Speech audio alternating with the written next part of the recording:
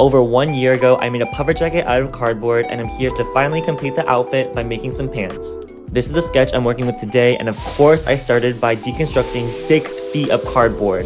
And you may be asking yourself why I'm shirtless, and that's because I literally don't have access to the sculpture studio anymore. So I'm doing this in my bathtub and using the shower head to cover every inch of the cardboard in water. Then I very slowly and meticulously separate each layer of the cardboard, making sure it doesn't rip, and I repeated the process 3 different times. The last step was taking soaking sheets of cardboard to my room and letting it dry, but it was all worth it because I can use these sheets for day 2.